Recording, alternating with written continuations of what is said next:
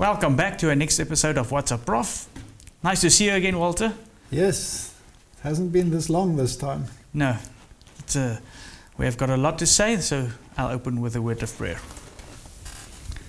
Our Heavenly Father, thank you very much for bringing us together again. We ask that you guide our discussion and let the Holy Spirit open our minds and bless us with all that you do with us. In Jesus' name, amen. Amen. Well, the title is still Conspiracy Theories, with a tiny little question mark behind it. This is the third one in this little subsection. Yes. Hopefully the last one in this subsection, then we can get on to other topics, right? Correct. So we were talking about Revelation chapter 11 and its effect on the times we live in. And we were looking at the double application, the then time application of a literal event, serving as a type for a greater event at the close of time. Now today we're going to talk about the new normal. And I know people have heard about the new normal, but we have to again apply our filters and put it into context. Yes. And we last looked at the destruction of the cities and the warning that thousands of cities will be destroyed. So this is a very serious issue. So what is the new normal? And is it an improvement or is it a regression? Now, if we look at the overall picture, we know that God is going to destroy the whole world, right? Yes.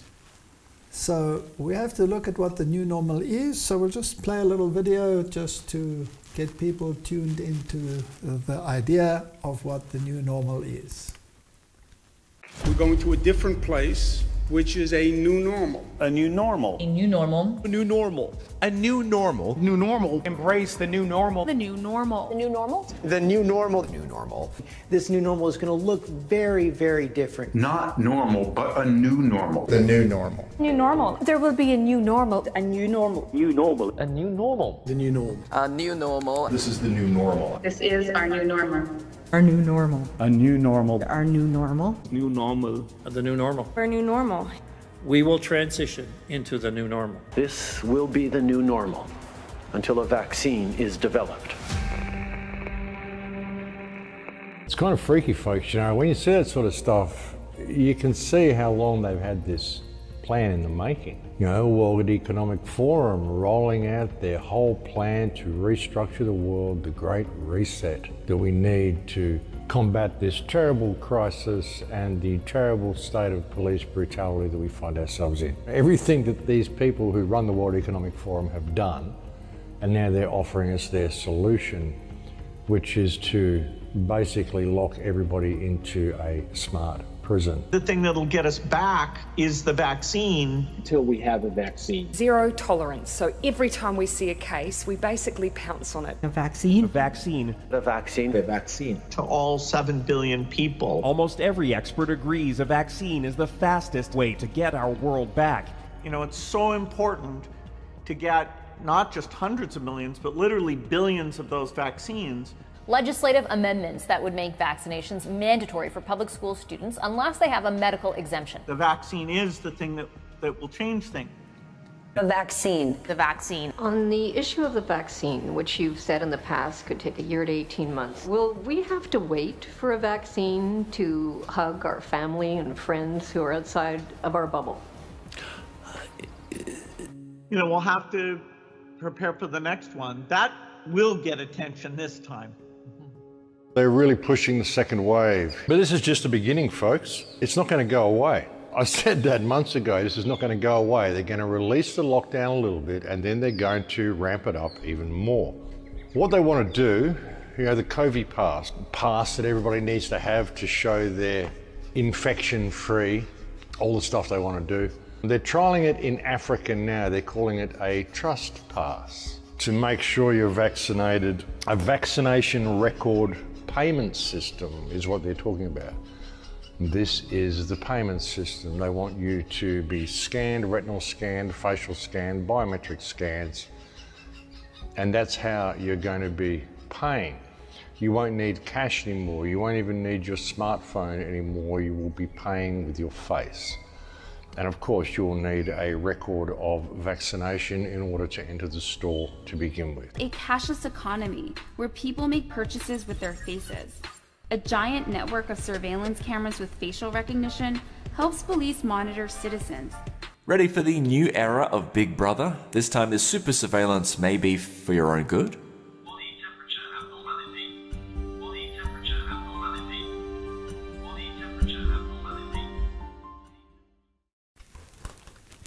Well, this is what they're saying the new normal will be looking like. Now, many are saying conspiracy theories.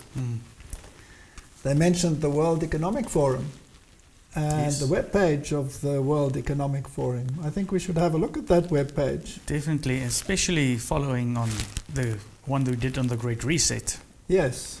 So, is this a conspiracy theory or is this a conspiracy fact? Or, just a thought, there are still those that pin their hopes on a Q character who will save the world from this tremendous push in this direction.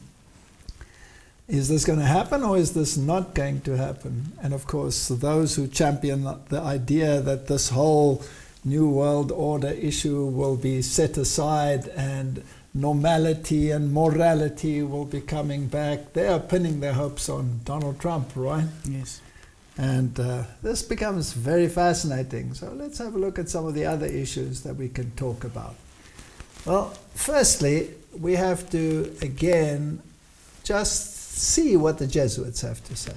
Yes. I always like to know, what do they have to say? Not conspiracy. This is their webpage. This is their magazine, America, the Jesuit Review. Who goes first? The ethics of distributing a COVID-19 vaccine. I always like to know how these people think. Remember, their whole ideology is to follow the hierarchy and to have no mind of your own. Correct. Let's read what they say. A persistent anti-vaccination minority in the United States. I wonder whether it is a minority. True. It's when do you classify a minority? On what basis? Yeah, when is it a minority? So is 5 million a minority? Well, whatever. If it is a minority, they better come right, according to these people. So a persistent anti-vaccination minority in the United States, along with many people's unwillingness to adopt simple measures to prevent spreading the virus, underscores the challenges ahead. A vaccine program is concerned with the health of the community, and that should be important for any Christian. Americans often focus on individual health, but vaccines are essential for our health. Can you see how they're moving it in the direction of the collective? Yes, common good. Common good. Oh, they do. For the good of the community. There we have it. There we have it. Common good theology. Who defines common good? They do. Yes. Of course, particularly in the United States, there will be those who will not want to be vaccinated. Particularly if your theology, of course, is such that you consider this the possible mark of the beast. Yes. With the nanotechnology and all of those things. Just as there are those who refuse to wear face coverings in public and argue for the right to be left alone. But we should remember that public health cannot be solely concerned with the rights of the individual. So your individual rights must be curtailed according to their thinking. Yeah. We can respect free choice, but free choices have consequences. Healthcare does not fall neatly into the spheres of public and private behavior. The COVID-19 outbreak is a reminder to Americans that healthcare cannot be understood completely as a private good. Common good? Yes. There's no such thing as a private good. No. And that in solidarity with others, each of us has a responsibility to work for a common purpose. They're clever. They're trying to avoid the word common good so that it doesn't seem so obvious. Yeah. This is a public health crisis, and we need to understand a potential vaccine as an obligation for oneself and for society. So are they advocating force? Yes. And are they advocating for the vaccine? Yes. Definitely. Both of them. Both of them. Now, it's interesting that those who were trained at Jesuit colleges also have this mindset, right? Yeah. Obviously. But I find it fascinating that they also have this mindset that as far as the protests and disruptions are concerned, they do not definitely want to condemn it because they are the instigators of revolutions and wars and calamities in the world. So let's just look at what happened in this discussion with the master behind the COVID-19 measures. Thank you, Mr. Chairman. Dr. Fauci, do protests increase the spread of the virus?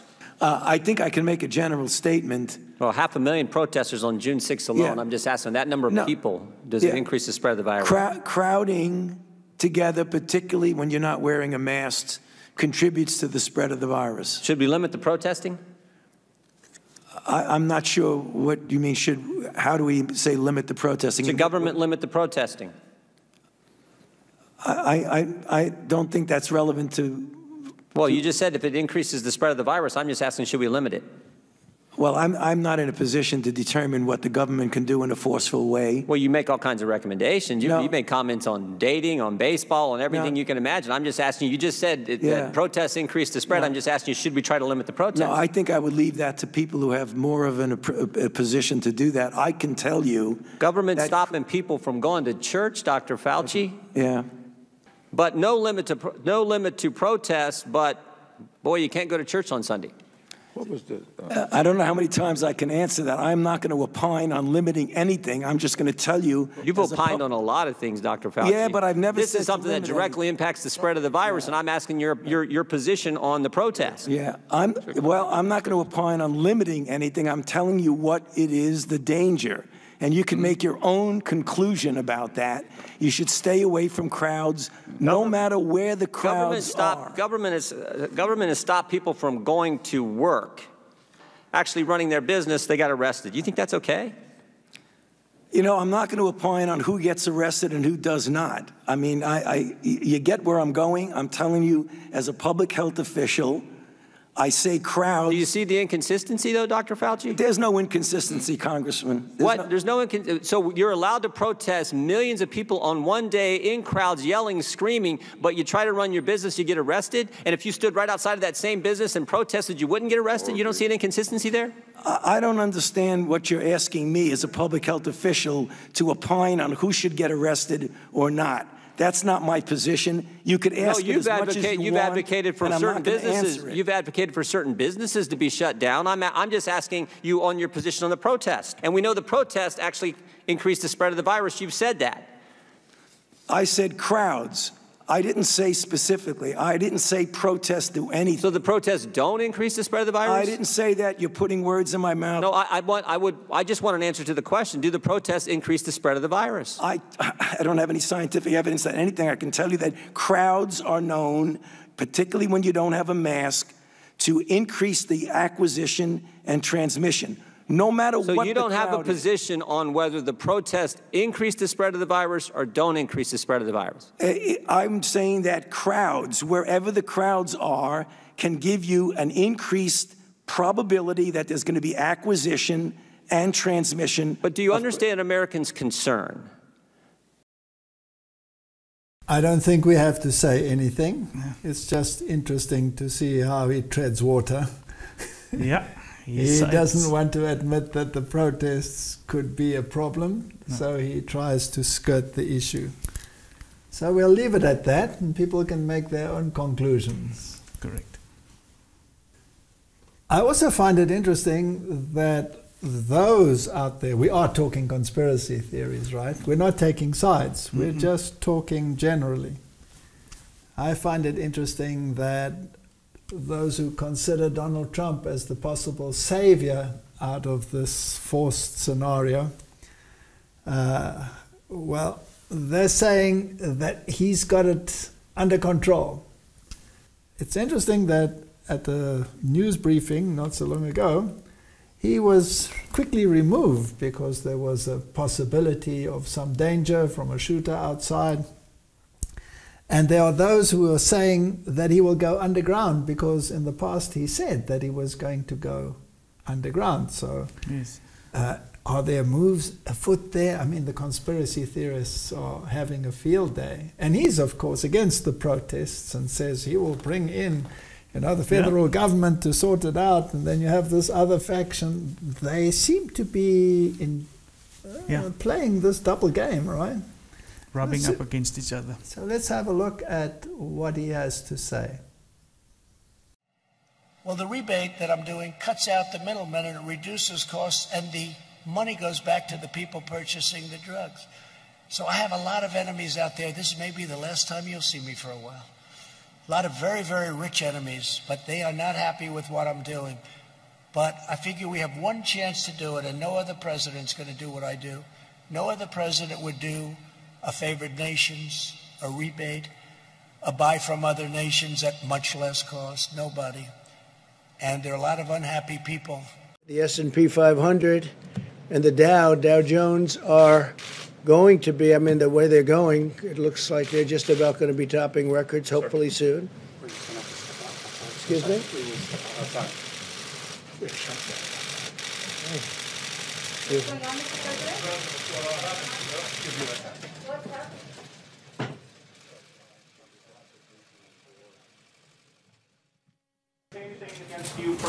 I don't know. I didn't ask that question. It might not have had anything to do with me. It might have been something else. But it was on the outside of the premises. The wall, as you know, the fencing, especially the new fencing that they put up, is very powerful.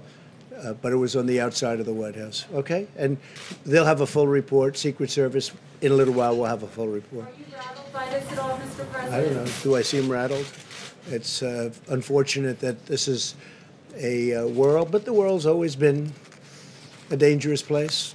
It's not something that's unique. The world has been, you look back over the centuries, the world has been a dangerous place, very dangerous place, and it will continue, I guess, for a period of time.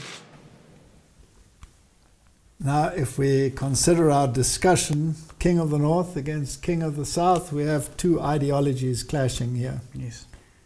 But we also read that fascinating verse they sit at. It's the same table. They sit at the same table. And this is always interesting to me. So, conspiracy theory or no conspiracy theory, what does the Bible say and where is all of this heading? Let us go to that web page from the World Economic Forum and see what they have to say. Now, this is not conspiracy. No. This is their web page. Yes. Where do they want to take humanity? Whether they are successful in this, whether this is a conjecture or a hope, whether this is going to be a reality, that's not our place here, right? No. This is not conspiracy for all those who want to shout conspiracy. This is a fact. Now, we went through this web page yes, in some detail, right? You can get lost and continue for a long time on this web page, especially this integrated map that they've got there on the COVID-19. They call it the COVID-19 transformation map. Now, this map is very interesting, and there are so many cross links that you can go to. And we looked at them, and they're fascinating. Yes. Now, with my old eyes, I can hardly see what's on the screen there because there's so much information. So, won't you run us through it? If you get to the transformation map, this is the first thing you'll see. Right around this whole map, there's different headlines. Now, this is unfortunately not going to be integrated now because this is just a slide. So then if you go and you press, for instance, you click on there, it opens up a whole map of blue lines that links different headlines, and then you can go and click on the headline again and see all this. If you go on each one, probably if you are a subscriber to this, or then you can get all the information going. Get more detail. Yeah, yes. so we didn't do that, but we can still show you enough. On that map, you will see different headlines here as well. And what was interesting is this find a vaccine one. If you click that, then it shows you the different maps. And then they have a description here of it. And we're not going to go through all of this. I just want to show what was interesting if you just follow a few of these mapping. So this is their master plan. This is where they're heading. And all of this is, you can also see this is not a website or a map that's been thought up overnight. No, there's a lot of detail. There's a lot of information in here. Amount of detail. But they also tell you where they get the information, which sometimes it's universities and all sorts of very prominent sources. So then if you go then on that one, we clicked on that one, biotechnology. So it opens it up like this then. And then under biotechnology, there's these headings, and just look at these interesting headlines. Gene and genome engineering. Yes. And medical biotechnology. Yes.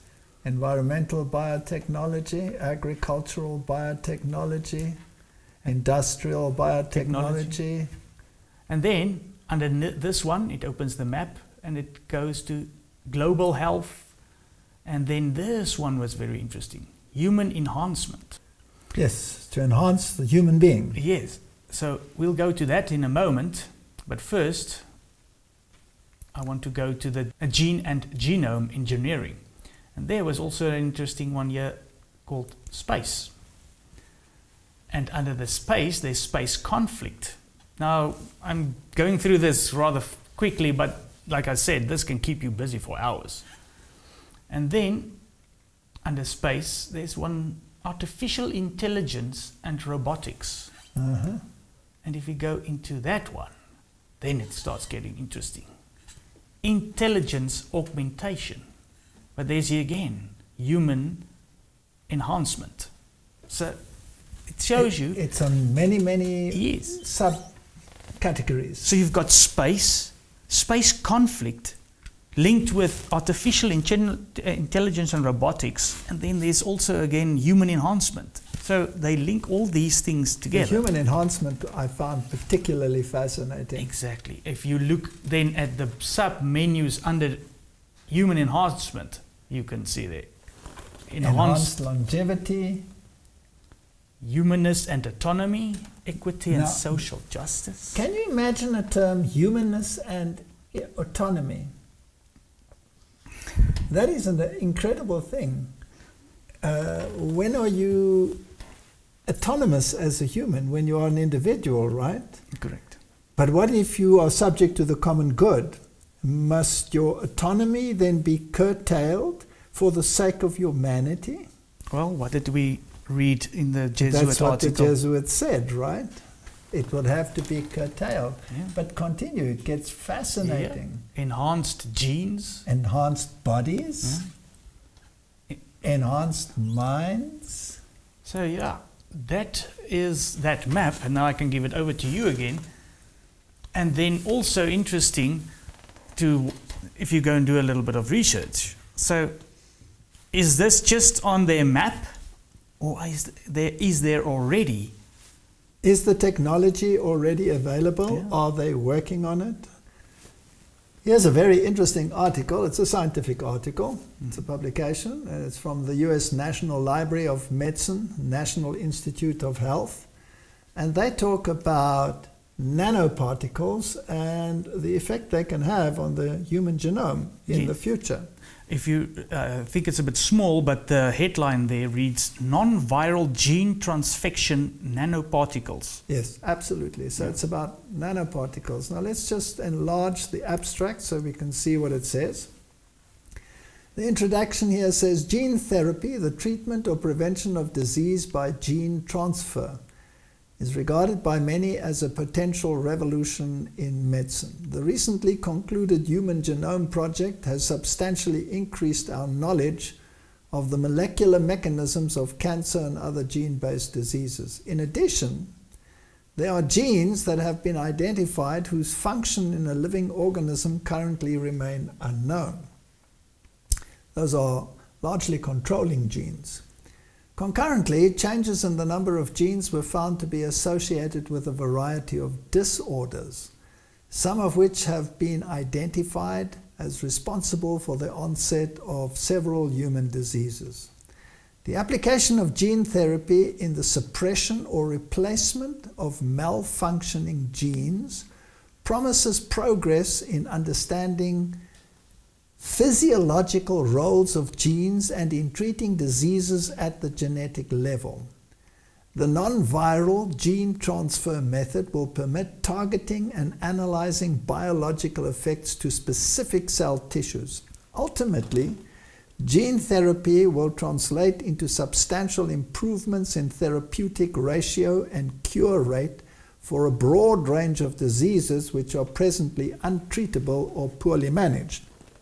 Now, these nanoparticles are non-viral.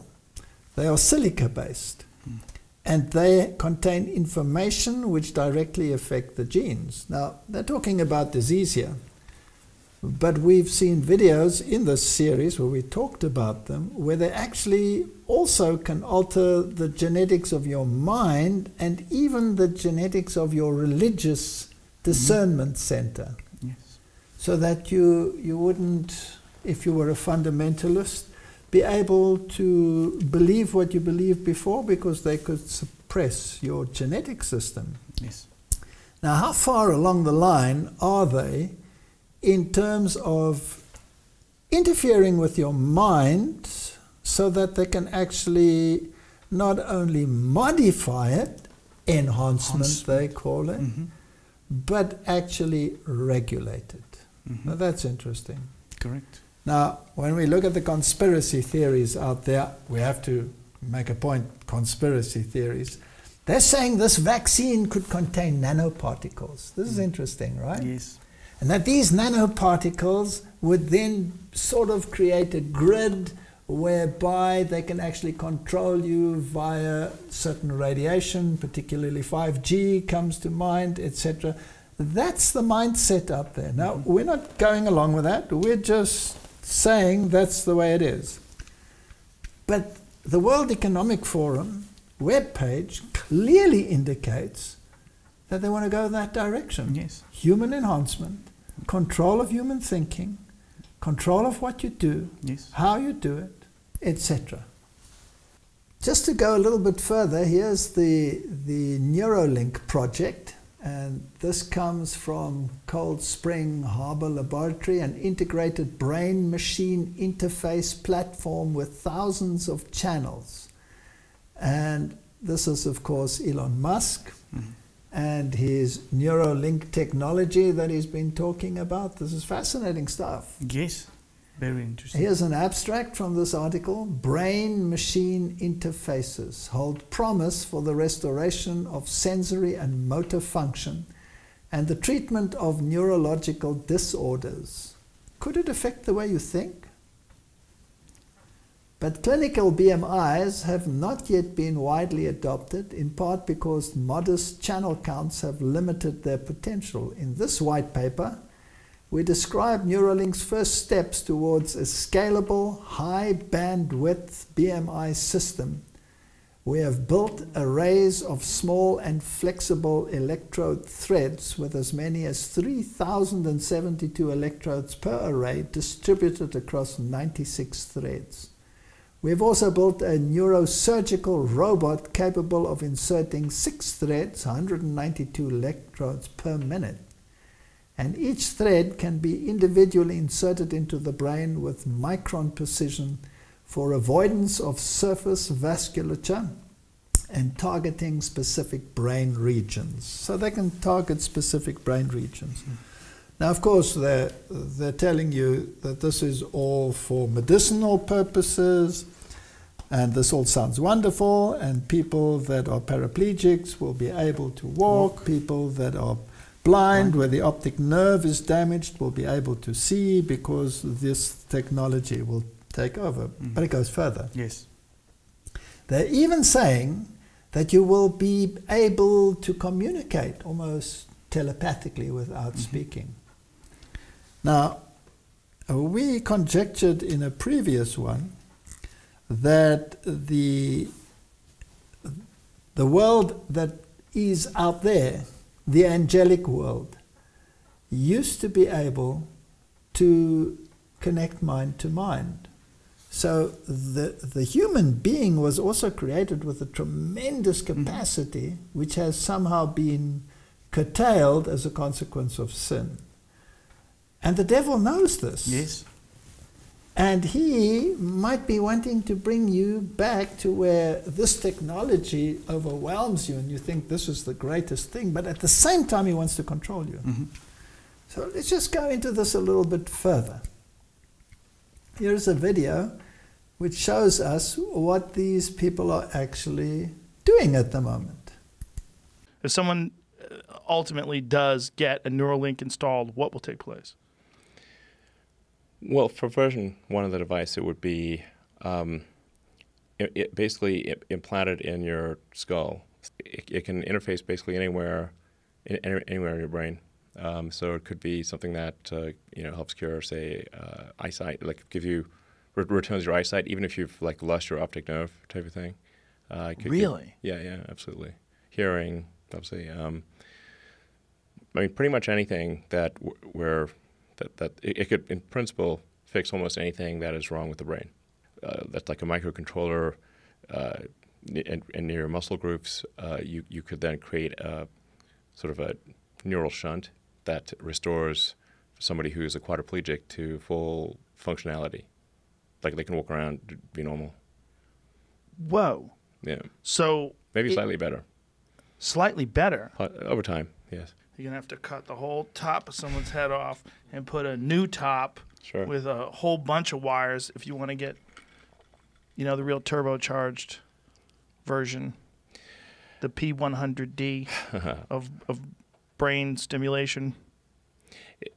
I mean, ultimately, if you want to go with full AI symbiosis, you'll probably want to do something like that. Symbiosis is a scary word when it comes to AI. It's optional. I would hope so. Yeah. It's just, I mean, once you enjoy the Dr. Manhattan lifestyle, once you become a god, seems very, very unlikely you're going to want to go back to being stupid again. I mean, you literally could fundamentally change the way human beings interface with each other. Yes. Yes. You wouldn't need to talk. Well, you'll be able to interface with each other in some sort of a non-verbal, non-physical way where you will transfer data back and forth to each other without having to actually use your mouth and make noises. Exactly. So I've said is like that there could be potentially a universal language that's created through computers that particularly young kids would pick up very quickly. Yeah, I think you would, in principle, you would be able to communicate very quickly and with far more precision ideas. And language would, I'm not sure what would happen to language. But you could probably, in a situation like this, you would be able to just, it would be kind of like the Matrix. You want to speak a different language, no problem. Right. Just wire it, or just download the program. So you can download the program. What programs do they want to download into your mind? Now, God communicates with humanity through the frontal lobe. And anything that impacts the frontal lobe impacts your decision-making capacity. Don't you think the devil would like to have control over your frontal lobe? What has he been using to date to get rid of the efficiency of your frontal lobe? Television. Television. Music. Drugs. Music. Stimulants. Caffeine. Any one of those cannabinoids, any one of those, anything to get your frontal lobe to be curtailed so that he can implant his way of thinking. And if that spirituality center could be affected, that would be the ultimate. That would cut out God, right? Yeah, like you mentioned. We just download the program. And if you become like a god, you become like a demon god. So those centers that you used to have in the antediluvian world, that God had to curtail because of sin. Because if you could read somebody's mind, can you imagine the chaos that would create and how it would increase sin in this world? True. So God eliminated that capacity so that it would not create a worse situation than we already have. What about the antediluvian world? That's probably one of the reasons why God had to wipe out the earth. And after the fall, there was a genetic switch. Certain things changed. The plants changed, the animals changed, their diets changed, and all of these issues. But let's continue, because we're busy with a very important thing. Yes. They are saying that they can change humanity.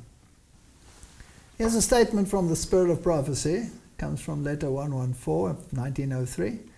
Satan uses influence of mind on mind. Cast out of heaven, Satan set up his kingdom in this world, and ever since he has been untiringly striving to seduce human beings from their allegiance to God. That's his aim. He uses the same power that he used in heaven, the influence of mind on mind. That would include things like suggestion. That would include things like hypnosis. He used these techniques. Now, what if he can step it up? What if through nanoparticles he could step up the control over the human mind? Men become tempters of their fellow men. The strong corrupting sentiments of Satan are cherished, and they exert a masterly compelling power. Under the influence of these sentiments, men bind up with one another in confederacies and trade unions and secret societies. There are at work in the world agencies that God will not much longer tolerate. Any secret society must have a secret agenda, yes, a buddy agenda, right?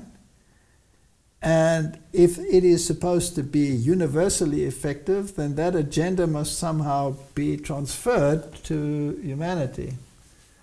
So this is the way he works. So stay away from any of such associations. Come out of Babylon. Now, I put this slide in because I just wanted to show that the Jesuit mindset is one mindset that has to be, according to their philosophy, transferred to all of humanity. Yes. And we discussed the Jesuit mindset in quite some detail. And we discussed this aspect that they have to control your thinking, that you have to give up your individuality for the sake of the common good, yes, that you have to give up your individual judgment to the hierarchy of the church. Because according to them, and particularly the Pope, has a much better understanding than you as an individual could ever have. So he will tell you what to believe, he will tell you what to believe and how to interpret the Bible according to his way, and God is cut out of the equation. Do you think God likes that kind of philosophy? No, definitely not. Did God die for your freedom of choice? Absolutely. If God could have created us without a freedom of choice, then we would not have sinned. Correct. Then he would not have had to die. Yes. So if he had this mindset, then he would not have had to die. Yeah. and there would have been no sin in the world. No. But you would have been a robot. Yes. Would you like to be a robot? No. Would you like to have 1,000 nanoparticles and wires in your head telling you what to do and how to react and what to believe? No. You wouldn't like that? No.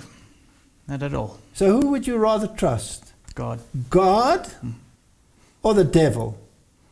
Would you rather trust God, who demonstrated to all of humanity that he values your freedom of choice to the point of paying the ultimate price? I mean, it's a no-brainer. Correct. As far as I'm concerned. That's dependent on your view of God. Because your view of God should be, he was loving to do that all for you. Yes. Does God have rules? Yes. Would God like you to obey his rules? Yes. Is he going to force you? No. You can see in humanity that he certainly doesn't force them, right? No. But once they've made their choice that they do not want to adhere to a set of logical, love-imbued laws, then he says, well, then you can't be with me. So the Association of Jesuit Colleges and Universities just tells us how many universities the Jesuits have in the United States alone. We're not even talking worldwide, right? 27 universities, and all of these sentences for career enhancement and guidance.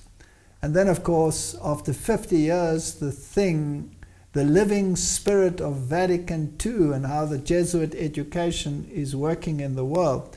Now, this is just colleges and universities and schools, hundreds of schools, of course. And this mindset has to be, this Vatican II mindset has to be transferred to the whole of humanity. Now, who ran Vatican II? Who was behind it? The Jesuits. Yes. Who ran the First Vatican Council, which was the Council of Trent? The Jesuits. The Jesuits. Yes. I mean, this is their mindset.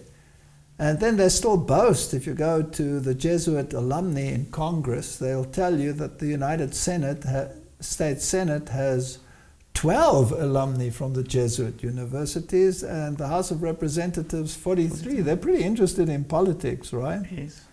And they're pretty adamant as to what the results should be and the movements should be about COVID.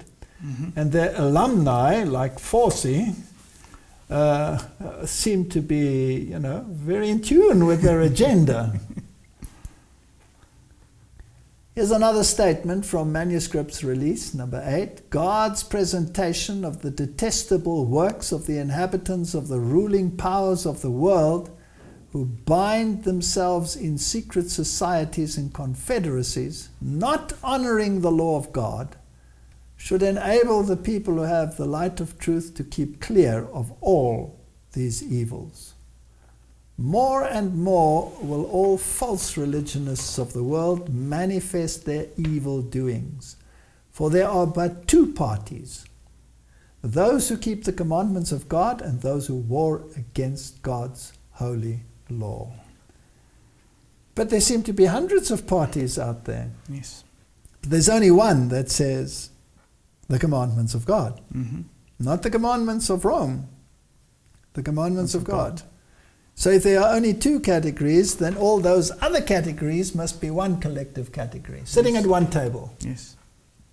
Fascinating. And God will not much longer tolerate this. And God will destroy the entire system. So whether the king of the north wins or whether the king of the south wins is irrelevant. Correct. They're going to be destroyed. Yes. Well, we do know that the king of the north is going to have the ascendancy. Now let's go back to the French era and the French Revolution and Revelation chapter 11. Who was ruling in France and in the entire Europe, for that matter, before the French Revolution? The Roman Catholic Church, right, under the Jesuits. And then they lost a lot of their power through Protestantism. And the Protestant nations were well, at least half of Germany, the United Kingdom, the United States of America, and then the other spatterings around the world, Australia, New Zealand, Southern Africa, etc., etc. And somehow they had lost their power. And then they had to regain their power. So how about throwing all religion out, both Protestant and Catholic, and bring in secularism on a grand scale under a Jesuit plot, pretend that Catholicism had a mortal wound. It seemed to have a mortal wound. It doesn't say it had a mortal wound. And then once the outplay of this philosophy has brought the world to the chaos that we have now, bring back the first system. Is that a possibility? Yes, well, that's how the plan should play out. Correct. Now, in the first instance, how did Rome control humanity so that the mindset of humanity would be absolutely in harmony with the mindset of Rome? Took away the Bible. Took away the Bible, number one. Secondly? Free choice. Free choice. They forced you. And if you didn't believe like they believed, the stake, torture, the rack. Heretic. All right. Now today we're saying, you know, that's barbaric. So we won't torture you to death. So the French Revolution used the guillotine and just chopped your head off, which was probably not their plan A, but became their plan B. And so God is going to destroy all of these systems. So that's important to know. Yes. So what is your only safety? God. God. That's your only safety. So here are they that keep the commandments of God and have the faith of Jesus. What does Revelation chapter 22 tell us? Who has access to the tree of life? Those that keep the commandments. Those that keep the commandments of God. Unless, of course, you have a modern translation, then you only have to wash your robes. Clothes, yeah. And it doesn't even say in the blood of the Lamb. So let's stick to one that says it as it is. So God is going to destroy everything. That stone is going to strike. And the whole system will be taken away. Now, this is something I put in writing so that we could think about it. If you think this is a step forward for humanity, speaking about this human enhancement, and it does not rob you of your freedom of choice, then you have no understanding of the character of God, who was prepared to die for your freedom of choice. Can we improve on God's creation? No. You know, just look at any issue. Look at the manipulation of food, for example. Genetic manipulation. Oh, we have such wonderful yields now. Yes. And you know, everything is just perfect for packaging and distributing, but the quality is just absolutely horrendous in many cases. Now just cast your mind back to the biblical times when those spies went into Israel, went into the promised land, and they came back. What did they bring back? Wonderful food. Wonderful food. And they brought back one bunch of grapes. Yeah. And how many people carried it? 2. 2 people carried it. So have we gone forward or have we gone backwards? Definitely backwards. I haven't seen a bunch of grapes yet that 2 people have to carry. Yeah, well, I was on a farm when I was younger, and it was a farm in the Cape. It was a wine farm, and there I saw a bunch of grapes which was probably about this big. Okay. And it amazed me. It was just one huge bunch, one bunch of grapes. So today that is virtually impossible. They're all about this size if they're anything wonderful.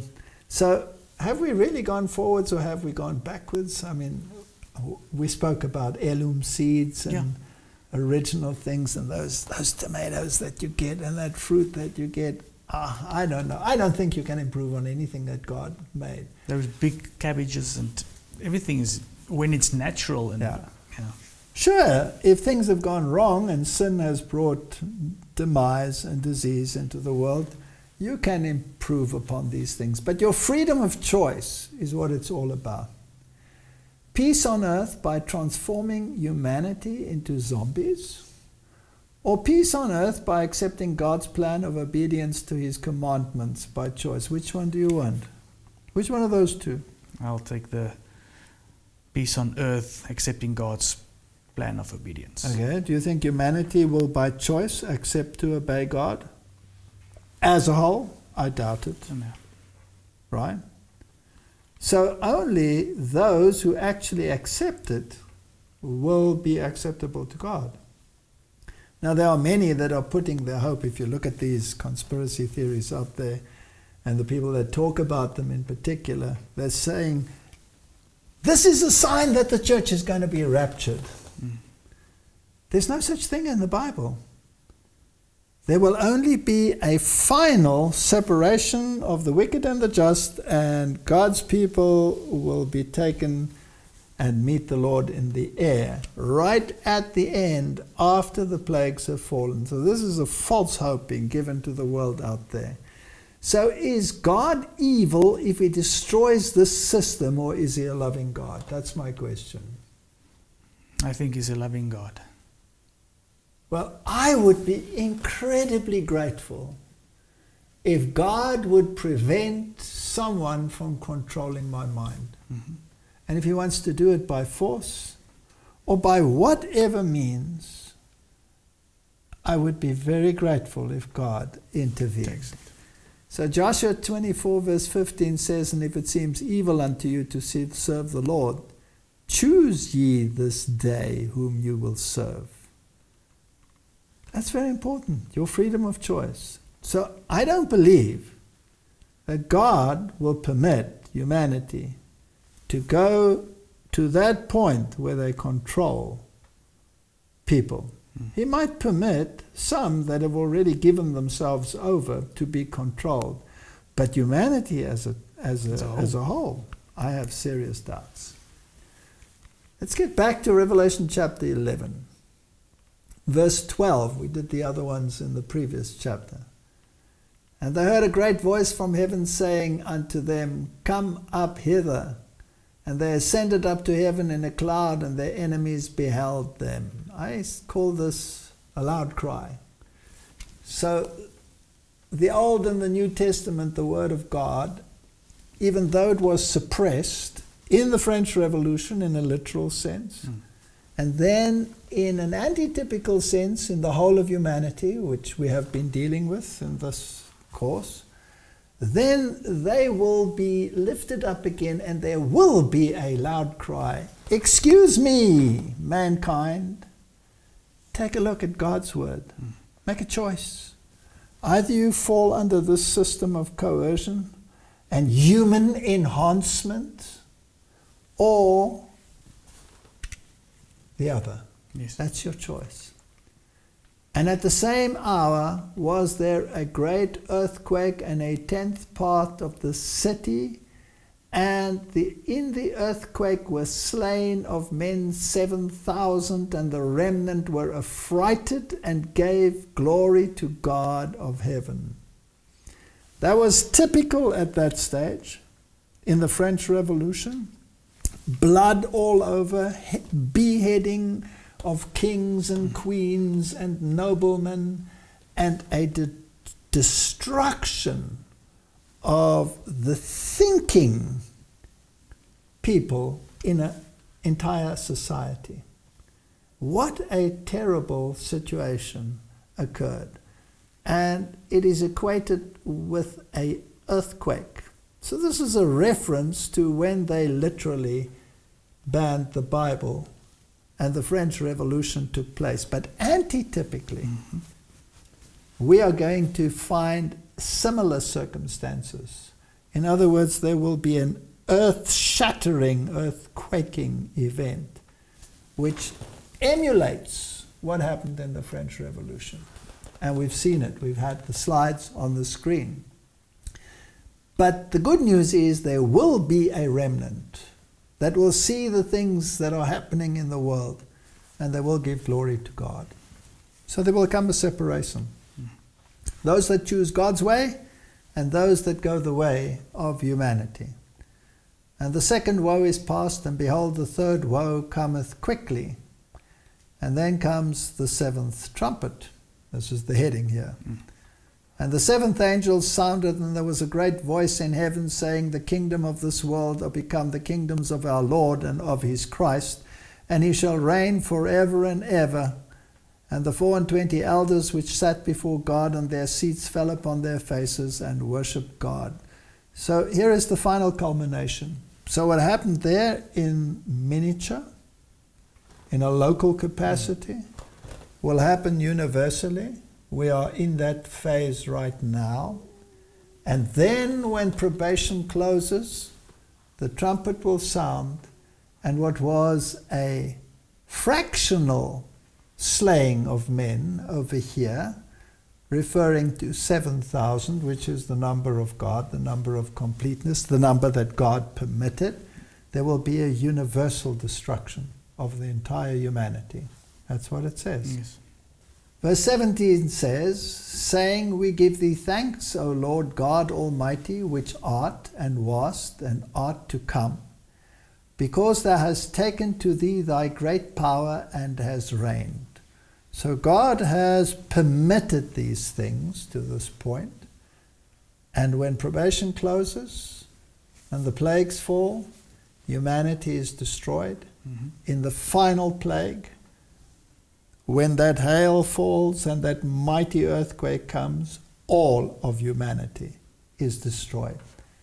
And God's people will be taken away. Not before then, as some of them say now. We'll go through it. They have to go through it. Remember that literal Israel was the type. They went through the plagues. Yep.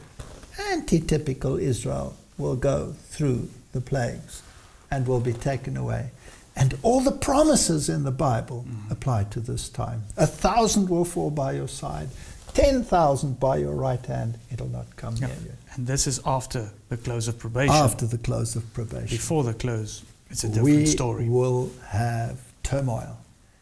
And what happens to the nations? They were angry. And thy wrath is come, and the time of the dead that they should be judged, and that thou shouldst give reward unto thy servants the prophets, and to the saints, and them that fear thy name, small and great, and shouldst destroy them which destroy the earth. So there will be a destruction, and there will be a redemption. You have to choose. Yes. And the temple of God, this is fascinating, was opened in heaven. So you get a vision, humanity gets a vision of the temple in God, of God. And what do they see inside this temple? And there was seen in his temple the Ark of the Testament. That's the 10 Commandments. Mm. The law of God.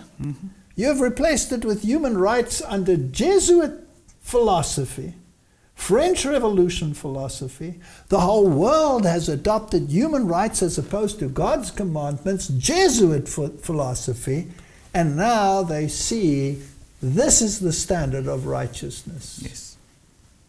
And there was lightning and voices and thunderings and earthquake and that final plague of hail, total destruction. 50 kilograms in some measurements, others slightly less, depending what measure you take for a talent. But that is a huge destruction. With rapid steps we are approaching this period when Protestant churches shall unite with the secular power to sustain a false religion. For opposing which their ancestors endured the fiercest persecution, then will the papal Sabbath be enforced by the combined authority of church and state. There will be a national apostasy which will end only in national ruin. Now we've discussed national ruin, we've looked at population reductions, that can only be national ruin. Just explain what is national apostasy.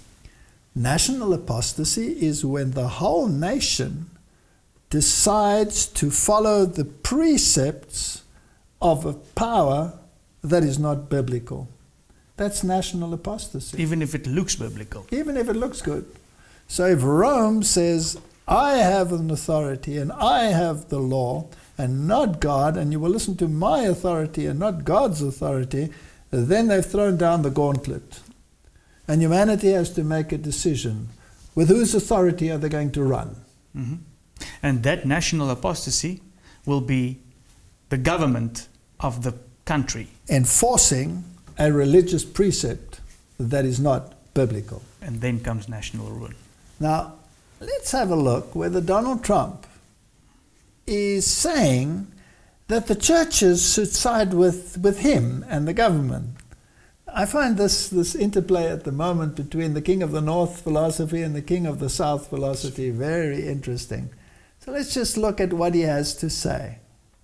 A lot of things shut down, including churches. Let's talk about that and the importance of reopening churches. I know you've talked about that. I think they should open the churches. It's up to the governors, but I think, and I'm recommending it, you open the churches. They'll spread, they'll be socially spread, they'll have masks, and they'll do what they have to do, you know, the hygiene and everything else that we know. It's a very simple list.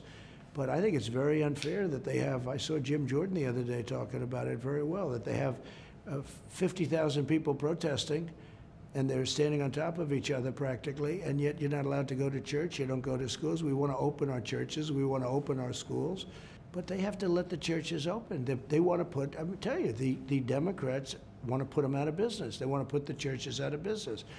Mr. President, is there a way to deem churches as essential businesses? How can we do that? I am looking at that because I think it's enough already. You have some states, I think they have they never want them open. They don't want churches open. Look, the Democrats, frankly, if you look at the radical left Democrats, which are radical left now, they've gone radical left, whether you're talking about life or whether you're talking about almost anything, they're not liking it. They're not liking it. And if there was one message you wanted to say to our viewers, what would it be right now? Well, I think anybody having to do with, frankly, religion, but certainly the Catholic Church, you have to be with President Trump.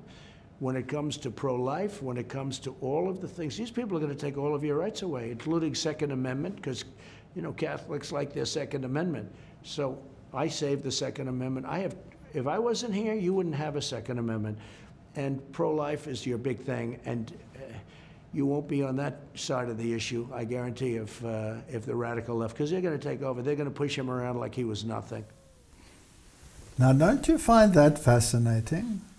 So he's the one who says the churches should open. And the churches should side with his philosophy, particularly the Roman Catholic Church, because their philosophy is basically what he said his philosophy. Now remember, he's also Jesuit trained. Mm-hmm. I find this very interesting. This is exactly what we see in the Bible, that the mark of the beast will be enforced. Now, by a church-state conglomerate. Now, let's say that, for argument's sake, this philosophy is the one that will turn out to be the one wielding power. Then there's a tremendous likelihood that religious legislation would come into play again to prevent this chaos out there in the world. Isn't that correct? Mm-hmm. Here's an article, Trump campaign advisor Jenna Ellis, separation of church and state is a liberal lie. They definitely want church and state to come together. We don't have to read the argument in detail, but the notion that the United States observes a separation of church and state is a lie, according to President Donald Trump's senior campaign legal advisor. They should be together. Now, let's think about this. Now, we've been talking so much about Sabbath. Why would it be the Sabbath? And people are saying that we are obsessed with the Sabbath. Mm-hmm. Well, let's think about it. The Sabbath is God's mark of authority. Correct. And it says in Exodus 31, verse 13, speak thou also unto the children of Israel, saying, verily my Sabbath ye shall keep.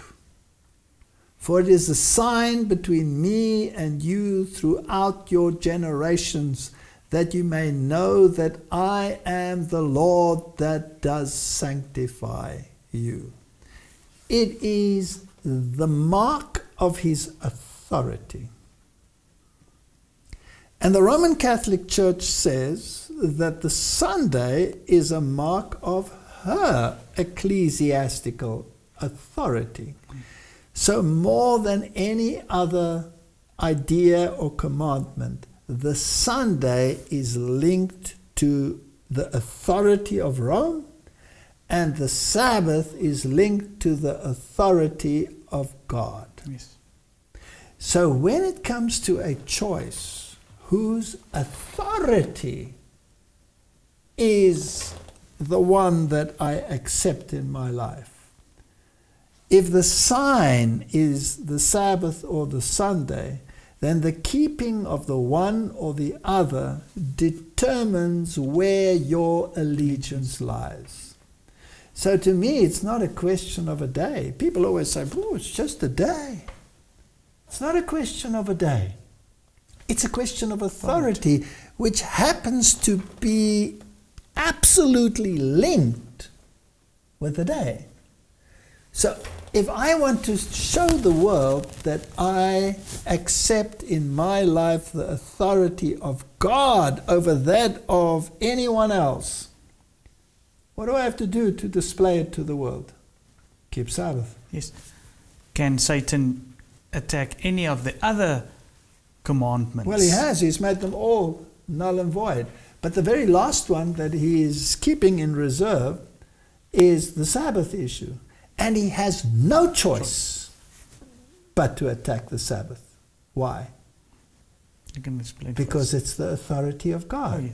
And if he wants to attack the authority of God, he can do all the other things. He can send 10,000 musicians into a stadium singing, "Highway, we're on a highway to hell and we don't care." That doesn't attack the authority of God. It's linked to the Sabbath. So he has to attack the Sabbath. And he has to replace it with the mark of his authority. Yes. There is no choice. He doesn't have a choice on the Sabbath. No. If he wants to attack the authority, he has to attack the Sabbath. And that's going to be the issue. Whether people like it or not, that is the issue, because it's linked to the authority. So, we were told also that this links up with Revelation chapter 18. Yes. So we will not go into such detail, because Revelation 11 is basically the type of this anti-typical event. That one gave a local application with a greater application universally. And this one, Revelation chapter 18, will give the consequences. So let's just briefly go through it. We've dealt with it in so much detail. We don't have to go into all the issues in the beginning here, because we've had WhatsApps on all of this. Yes. And after these things, I saw another angel come down from heaven. This is after the mark of the beast and Revelation 13. And then there is this message of tremendous glory going to the world. And he cried mightily with a strong voice, so this is a loud cry, saying, "Babylon the great is fallen, and has become a habitation of devils, and a hold of every foul spirit, and a cage of every unclean and hateful bird." So we've discussed Babylon, the conglomerate of churches under the leadership of Rome. We discussed the three parts of it, yes, that it was the dragon, the beast, and the false prophet. We're not going to go into this detail. And that the foul spirit was a false Holy Spirit that permeated the systems. And then it tells us that all the nations drank of this false doctrine, this false wine, of the wrath of her fornication, in other words, apostasy towards God. And even the kings of the earth had committed fornication with her.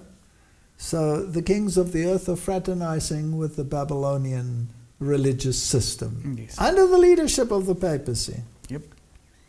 And we just saw it. Yeah. We just saw it in a video. And the merchants of the earth waxed rich through the abundance of her delicacies. Well, look at the merchants of the world, all the mega billionaires. Yeah. And whether they're playing the left fiddle or whether they're playing the right fiddle, whether their name is Gates or whether their name is Soros, it doesn't really matter, right? No. And there are so many conspiracy theories about this. This is their game. The fact of the matter is they have the economies in their hand. Can they shut it down overnight? Yes. They can shut the economies of the world down overnight? Mm-hmm. Do they have them in their hand then? Yes. Do they seem to particularly care that they've been shutting it down? No. Doesn't look as if they're too bothered, right? No. No.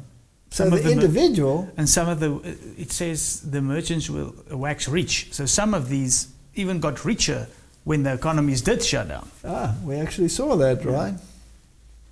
And I heard another voice from heaven saying, "Come out of her, my people, that you be not partakers of her sins, and that you receive not of her plagues." If you're part of the system, you're going to receive the plagues. Mm-hmm. And this idea that the Protestant world will be raptured, that idea is going to rupture pretty soon. It's not going to happen. It's not going to happen. For our sins have reached unto heaven. What is sin? The transgression of the law. Absolutely. And God has remembered our iniquities. So Revelation chapter 11, what was the standard that God showed at the end there? The commandments. The commandments of God. Reward her even as she rewarded you, and double unto her, double according to her works in the cup which she has filled to her double. So retribution is coming. How much she has glorified herself and lived deliciously. So much torment and sorrow give her.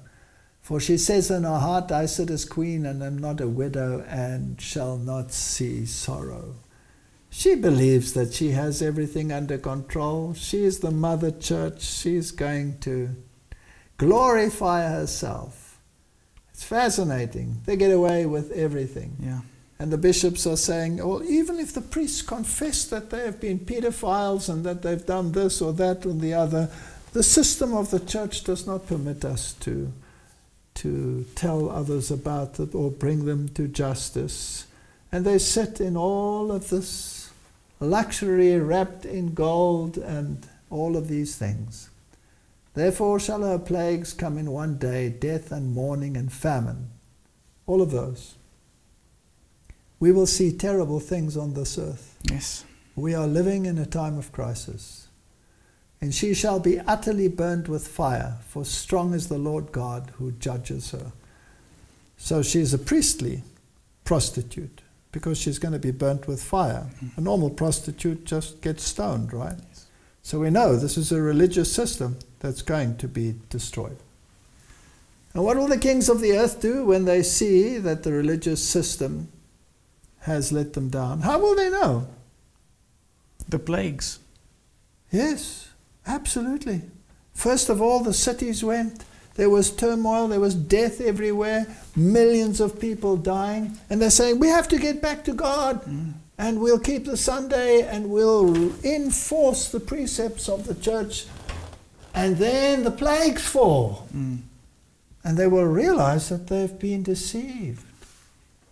And what will they say?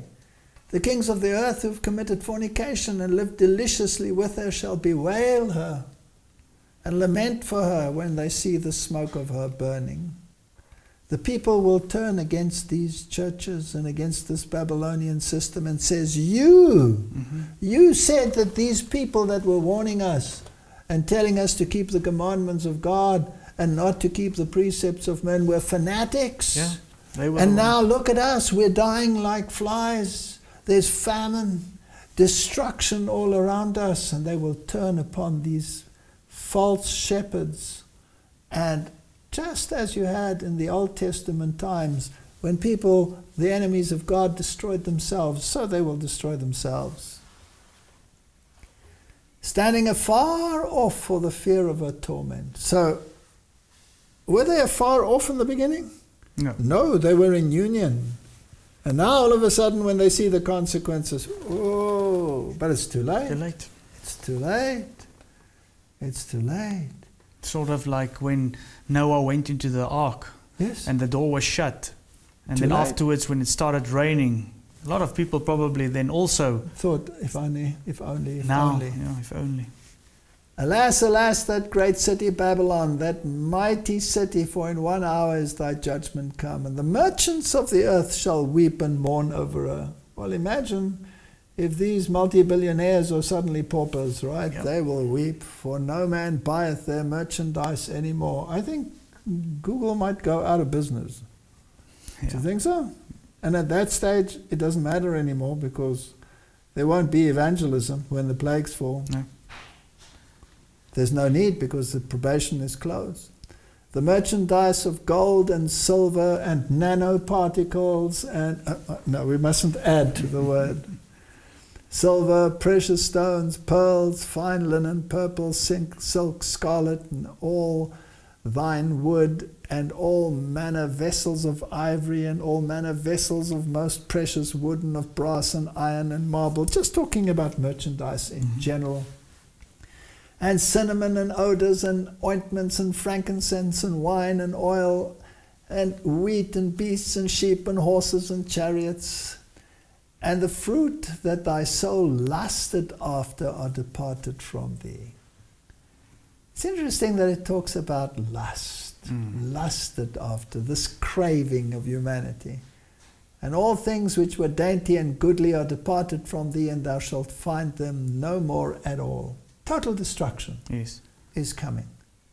The merchants of these things which were made rich by her shall stand afar off for the fear of her torment, weeping and wailing. Does that speak about a total collapse of the economy? Yes. Yes. The Now, whole it's world. interesting that Deagle portrayed a partial collapse. Yes. But here we have a Total collapse. So is Deagle, or is that maybe referring to a little bit different time? It's a little time of trouble, and then comes the greater time of trouble. So we are now in the little time of trouble until probation closes. Then we go to total destruction. When the plagues begin to So Revelation 18 gives you a broader picture of the final destruction. And the only way to avoid it is come out of her, my people. And who are his people? Those that keep the commandments of God and have the testimony of Jesus and the faith of Jesus and keep the commandments, that they may have the right to the tree of life. How much plainer can God put it? I don't know. I don't know. And then also what I would like to add is that there's still hope up until the close of probation. Absolutely. After that, then this is what will happen. There's no more hope. Now, listen to verse 16. And saying, alas, alas, that great city that was clothed in fine linen, purple, scarlet, decked with gold, precious stones and pearls. Which church has those as its particular colors? Roman Catholic The Roman Church. Catholic Church. Reason. That's the age of reason. Goddess. Jesuit thinking. For in 1 hour so great riches is come to naught, and every shipmaster and all the company in ships and sailors and as many as trade by sea stood afar off. Total collapse of the world economy, not partial. And cried when they saw the smoke of her burning, saying, what city is like unto this great city? It controlled the world. It controlled the monetary system. Didn't Nebuchadnezzar ask the same? He asked the same questions. And they control both sides. This is the terrible thing. They control both sides, and they sit at one table and they plan this thesis, antithesis, synthesis, back to obedience to the king of the north, sudden destruction. And they cast dust on their heads and cried, weeping and wailing, saying, alas, alas, that great city, wherein were made rich all that had ships in the sea, by reason of her costliness, for in 1 hour she made desolate. How do you get to the top in merchandise and in trade. You have to be part of the system. Yes. Is it perhaps useful to be part of their secret societies? Rejoice over her, thou heaven, and ye holy apostles and prophets, for God has avenged you on her. That's the other side of the coin. I will rejoice. A system that wants to rob you of your personal choice. May God fulfill this promise. But may as many as possible heed the warning. And a mighty angel took up a stone like a great millstone and cast it into the sea. That's the nations. Saying, thus with violence shall that great city Babylon be thrown down and shall be found no more at all. Total elimination. I do not want to be part of the ecumenical movement. No. Because you're part of Babylon. Yes. And the voice of the harper and the musician and the pipers and the trumpeters shall be heard no more at all in thee, and no craftsman whatsoever crafty shall be found any more in thee. All those great cathedrals, all those masons, they're all going to be gone. And the sound of a millstone shall be heard no more in thee. This is interesting, because the millstone in this scenario is the one that grinds wheat. No. It's the one that feeds the people doctrine, the bread of life. But this is a false bread. This false millstone will disappear because they have set aside the bread of life for saints and relics and systems which have no salvation in them. And the light of a candle shall shine no more at all in thee, and the voice of the bridegroom and the bride shall be heard no more at all in thee, for thy merchants were the great men of the earth. All those monuments were these great men of the earth, and those that we honor with special days. I'm afraid they will not be in that list that is mentioned up there, that will be rejoicing. For by thy sorceries were all nations deceived. This is direct demonic intervention. Yes. And in her was found the blood of the prophets and of the saints and of all that were slain upon the earth. They were responsible for these things. Many of the wicked were greatly enraged as they suffered the effects of the plagues. This comes from early writings. It was a scene of fearful agony. Parents were bitterly reproaching their children, and children their parents, brothers their sisters, and sisters their brothers. Loud wailing cries were heard in every direction. It was you who kept me from receiving the truth, which would have saved me from this awful hour. The people turned upon their ministers with bitter hate and reproached them, saying, you have not warned us. You told us that all the world was to be converted, and cried, peace, peace, to quiet every fear that was aroused. Perhaps we can add there, you told us that we would be raptured and not be part of this, but it won't happen. You have not told us of this hour. And those who warned us of it you declared to be fanatics and evil men who would ruin us. But I saw that the ministers did not escape the wrath of God. Their suffering was tenfold greater than that of their people. I believe there are many in Babylon, many ministers in Babylon who will see the light. Yes. I believe that many in Babylon will come out and heed that cry, come out of her, my people. And this is an appeal to all the ministers in all the denominations out there. Listen to the word of God. It's not complicated.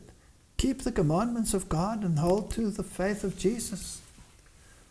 The Protestant world today see in the little company keeping the Sabbath a Mordecai in the gate. You have to get rid of him. His character and conduct expressing reverence for the law of God are a constant rebuke to those who have cast off the fear of the Lord and are trampling upon his Sabbath. The unwelcome intruder must by some means be put out of the way. This is the aim of the devil. Yeah, that irritating little cult. That irritating little cult. When the power invested in kings is allied to goodness, it is because the one in responsibility is under the divine dictation. When power is allied with wickedness, it is allied to satanic agencies and will work to destroy those who are the Lord's property. It shouldn't be too difficult to discern whether a ruler is sticking to the Word of God or whether he's working contrary to the Word of God. The Protestant world have set up an idol Sabbath in the place of God's Sabbath should be. And they are treading in the footsteps of the papacy. For this reason, I see the necessity of the people of God moving out of the cities into retired country places, where they may cultivate the land and raise their own produce. Thus they may bring their children up simple, healthful habits. I see the necessity of making haste to get all things ready for the crisis. We are in the final moments of Earth's history. The Roman Church has not relinquished her claim to supremacy. We can see it. Yeah. When the Word and the Protestant churches accept the Sabbath of her creating, while they reject the Bible Sabbath, they virtually admit this assumption. In so doing, they ignore the principle which separates them from Rome, that the Bible and the Bible only is the religion of Protestants. As the movement for Sunday enforcement gains favor, it will eventually bring the whole Protestant world under the banner of Rome. And then the Protestant world will learn what the purposes of Rome really are. Control, control, control. That's it. Only when it is too late to escape the snare, she is silently growing into power. Not so silently anymore. No. Her doctrines are exerting their influence in legislative halls and in churches. Did we see all those alumni in Congress and in the Senate? And in the hearts of men, she is strengthening her forces to further her own ends. And when the time comes, she will strike. All that she desires is vantage ground. Whoever shall believe and obey the word of God will incur reproach and persecution. I want to end with this verse. 2 Corinthians 5:10.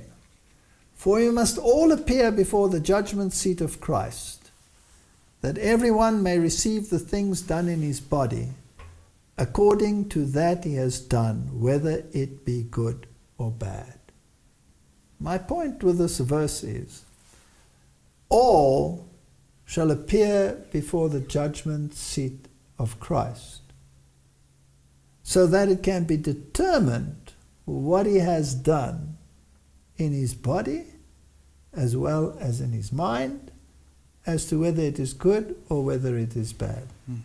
That means God is going to hold everyone accountable.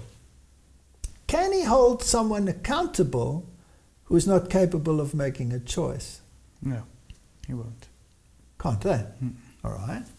So if he cannot make a choice, and the World Economic Forum is telling us that they're going to modify people so that they conform, will God permit it? I cannot see that he will, no. I don't see God can permit it. Why not? Because God is going to hold everyone accountable for their choice. So if a system takes away your freedom of choice on a universal scale, God will have to stop it. Otherwise, he cannot fulfill this promise. So I believe that the time has come when this world is going to come to an end. And people may shout, this is fear-mongering or whatever. No, I believe it's just a reality. It's common sense. Humanity, on every level, in terms of corruption, in terms of blatant apostasy, in terms of blatant, horrendous criminality, in every single level, spiritually, Satanism, the world has reached the point of no return. Yes. It cannot be fixed. And I believe God is going to intervene. And may this series help people to make a choice. Make a choice. Either we obey God, who died for our freedom of choice, or we obey the system and we become robots. May God help us with that choice. Shall we close with prayer? Please. Heavenly Father, all that has been prophesied has and is coming to pass. And what remains for humanity is to make a choice. And the choice is a simple choice. A choice between the authority of God and the authority of man. A choice between freedom and a choice between slavery. Help us to make the correct choice in Jesus' name. Amen. Amen. Thank you for watching this video. To subscribe, click here. When the bell appears, click again to get notifications. To watch the next video, click here. Thank you.